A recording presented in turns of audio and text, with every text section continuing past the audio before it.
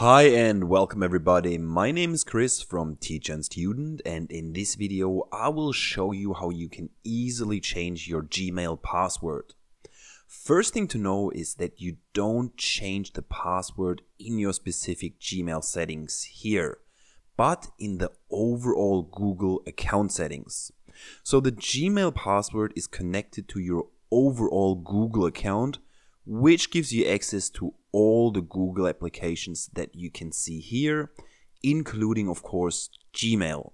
So the password will change for all Google applications at the same time. To change your Google password, we click on our Google icon, which of course means that you need to be logged in. By the way, to get to your Google account, you don't have to be in Gmail like I am right now. You can simply open Google in a tab and see your Google account icon on the top right. Now, once we have clicked on our icon, we select Manage your Google account. We now go to the Security tab in the left-hand navigation and scroll down to the Signing in to Google section. Next, we click on the password line here.